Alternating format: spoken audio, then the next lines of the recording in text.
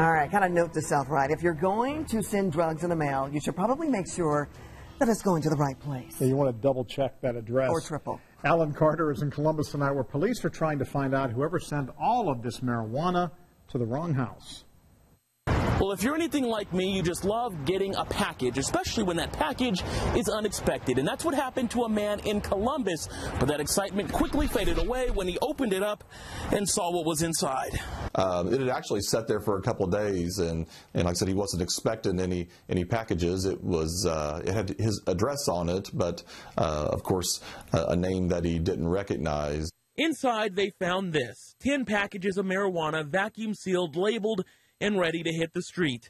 10 pounds in all. You know, it's got a street value of approximately $30,000, so it's a very large amount of drugs. The man turned over the pot to police. It's still unclear who initially shipped it.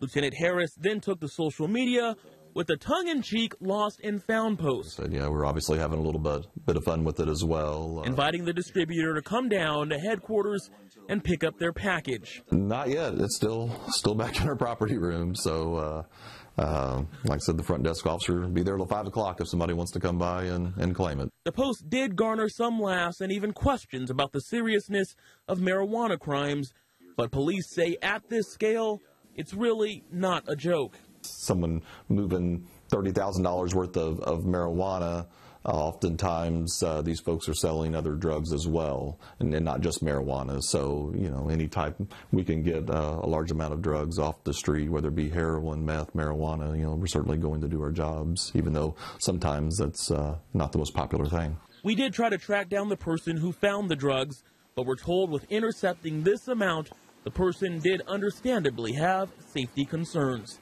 In Columbus, Alan Carter, Channel 13, Eyewitness News.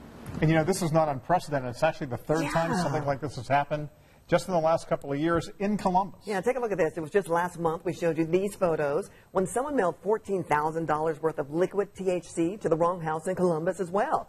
Now, liquid THC, it is illegal here in our state. And then in January of 2017, Columbus police shared this photo with us of 5.5 pounds of marijuana that was delivered to the wrong address. Now, of course, Columbus police have a sense of humor. They say if you misplaced your weed, just go ahead and give them a call. Yeah. Be happy to help you out. Yeah, is that yours? Yeah. Give you, what do they call it? I've been holding it for you.